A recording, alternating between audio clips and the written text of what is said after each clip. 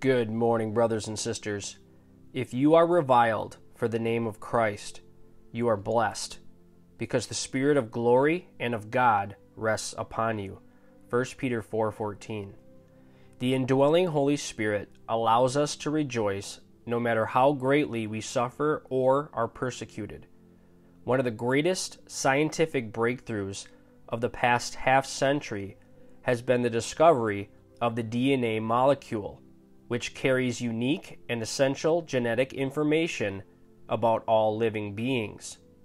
The most well-known practical application of DNA has been the fingerprinting technique, in which genetic information from one DNA sample is compared with that of another. If the information matches, it's highly probable, but not absolutely certain, that the samples identify the same individual. While discoveries about DNA's ability to more precisely determine physical identity have been newsworthy, God long ago established His infallible truth regarding spiritual identity.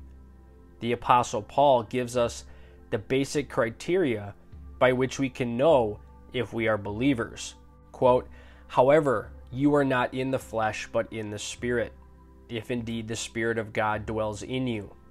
But if anyone does not have the Spirit of Christ, he does not belong to him." Romans 8, verse 9.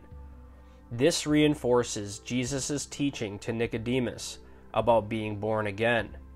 Therefore, all genuine believers will know the Holy Spirit's indwelling presence.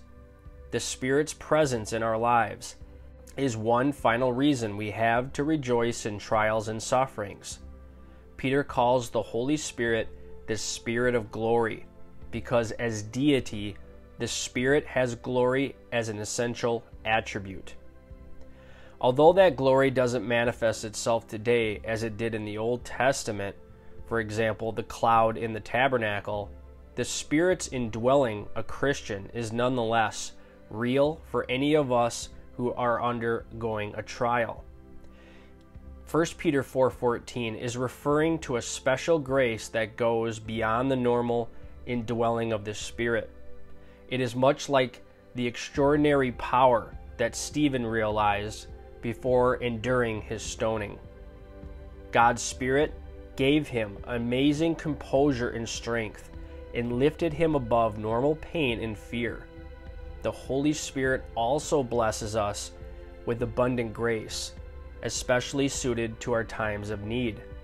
Therefore, it should be hard for us to react with any attitude but rejoicing, no matter how difficult our trials may be.